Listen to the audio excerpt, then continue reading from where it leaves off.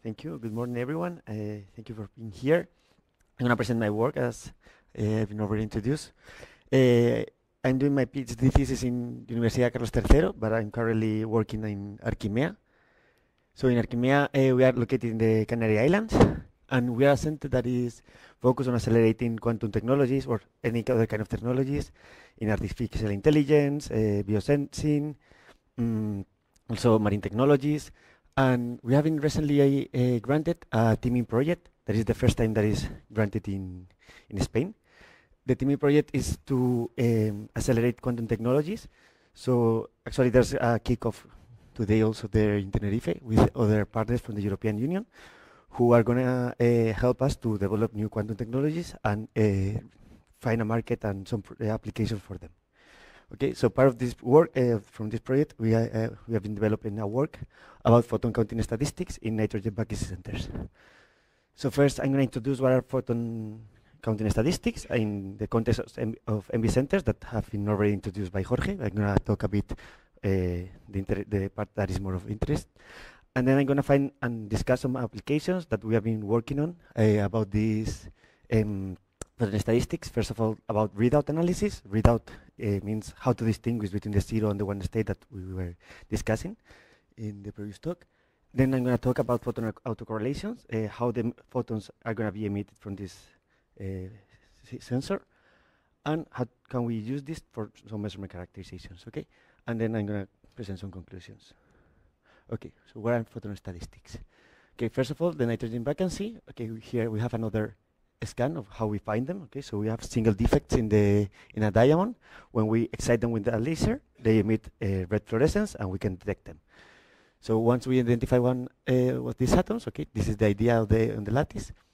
We can control it. Okay, the main idea is that we can initialize it, as we say, when we excite it with the green laser. It can go from through a spin conserving transition and go back to the 0 state. So if we excite it, the system will go to the 0 state. And also, we can read out, okay, the system. The 0 state is brighter. Okay, through this transition as well, it's going to emit more photons.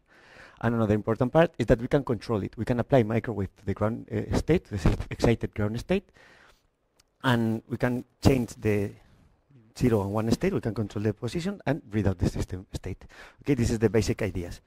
If you have more questions later about the levels, we can discuss, but it has been already introduced, so I don't want to get into details too much into this. Okay, so what we usually do with this, okay, is we solve the rate equations of this system. We have the transition rate, the intensities, and we can know the probability of being in each of one of these states. Okay, so this is how traditionally it's done.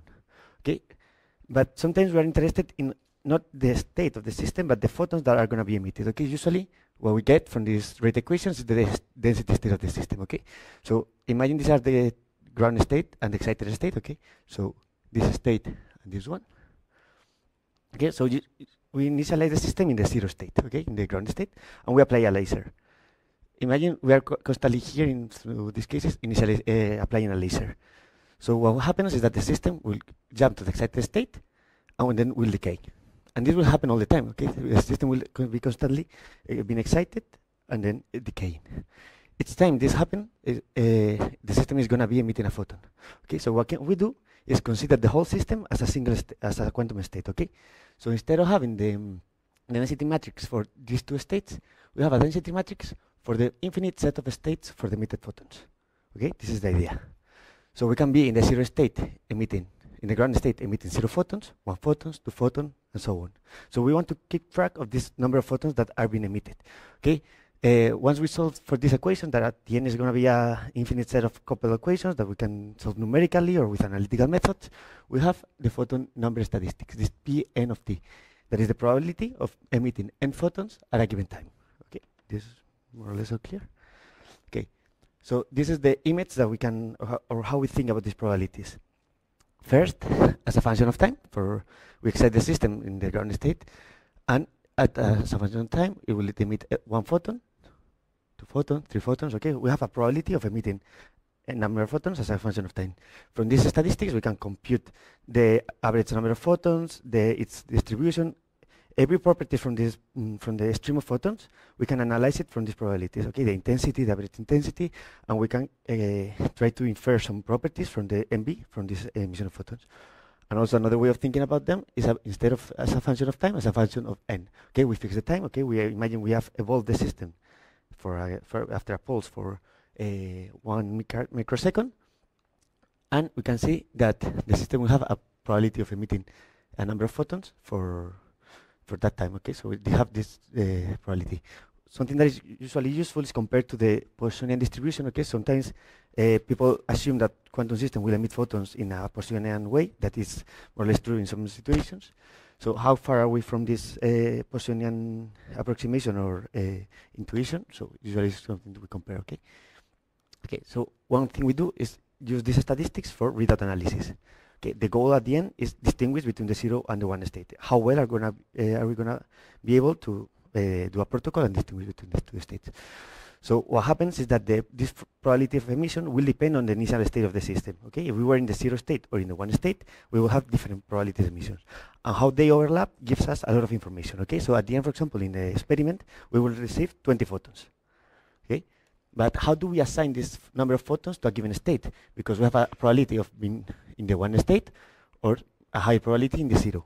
But it can happen that we received 20 and we were in the 1, or that we received 20 and we were initially in 0.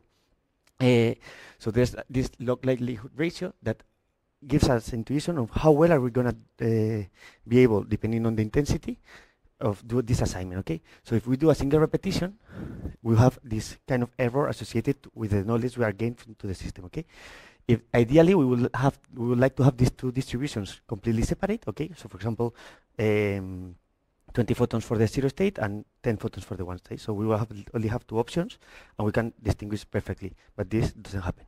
Okay, so the idea is, okay, as Jorge said, the more we measure, the more times we measure, the better we are going to be able to distinguish and separate these two states.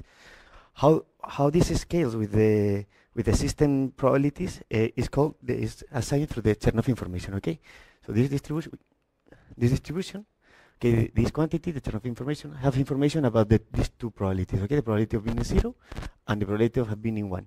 Okay, and it gives us information about how these two distributions are overlapping. Okay, so and we can see as a function of time and as a function of the laser intensity. Okay, depending on how strongly we are irradiating the system and how long are we interrogating it. Okay, this is like the more experimental part. Is associated on how we are reading the state of the MB. We have different information capabilities. Okay, so as we can see, for example, for a given intensity, we have a maximum. Okay, if we, and this is something that we can see more or less experimentally, if we measure for more time, at the end, as the system is evolving and is being initialized in the 0, the two distributions are overlapping, and we are not going to be able to distinguish the system so well. So there's an optimal time in which we are going to be able to distinguish better these two states, and this maximum time depends on the laser intensity. So this kind of analysis allows us to have better insight into the experimental parameters of the readout. Okay, as an example, just for insight, we have a Rabi experiment. Okay, we initialize the system in the 0 state.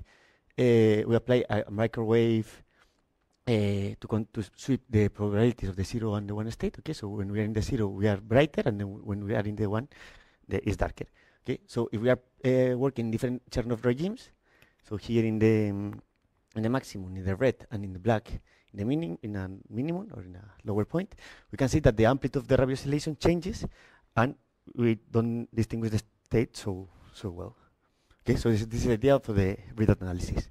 Okay, then we did some photon correlation experiments. So say we went to Berlin to a setup in a group in HIB, Helmholtz Center, and we did some experiments to corroborate that this model was good, and we were able to gain some insight and some characterization of the system. Okay, so we did photon anti-bunching. Okay, this is the same idea, like the photons are being emitted from the MB, and how are the statistics? Okay, how well are these photons separated from each other? Okay, it can happen depending on the intensity of the laser or the initial state that they appear well separately. This will be nice for a single photon source, or that they are bunches. They appear like very sudden. Okay, like we have bursts of MBs. This also can happen if there's two MBs together or other kind of physical situations. Okay, But what we did is we did some autocorrelation measurements. Okay, this quantity measured this kind of spacing between the photons, and that can be measured in the experiment. And we measure it for different power excitations. Okay, and we compare with the model, and we see that we can retrieve this information, and we can predict in which regimes the behavior of the experimental parameters would give result to different results. Okay, and finally, we use this for measurement characterization as well. So we did ODMR, that is the technique that is used for detecting the magnetic fields, the most common technique used for using the MB as a spin sensor.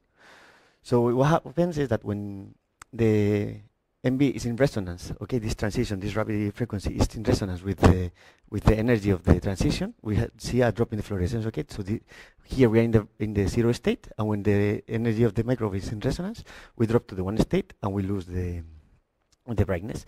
Okay, what is important is that the contrast of this fluorescence and of this resonance gives us the sensitive limits of the system. And what can we do is investigate the interplay of the microwave power and the laser power. If we are exciting too fast the system, okay, we plot here the contrast as a function of the power intensity of the laser. Okay, and what can we see is that if we increase the power too much, the contrast will decay. Okay, this kind of analysis can be done with non-photon statistic with other system, but the photon statistic will give more information about how these parameters relate with what can be measured in the experiment. So also it's a technique and a way of validating the model, and that is useful for this kind of characterizations. Okay, and okay, so just to finish, this photon statistics is used to characterize the MB center, but it can be extended to other color centers or other defects or other quantum systems in general. The technique is general, and is can be used to optimize measurements and other systems, and can get more insight into the dynamics of the MB and how to exploit them. And just to finish, I have to stress that we have a paper about this work published today in the archive. So if you want to have a look, you're welcome. And just to acknowledge all the people who have worked, Jorge, Hilario, the people from El País Vasco and Madrid, and also from Berlin, so which have helped a lot, and it's been a nice way of working and collaborative work. So thank you very much.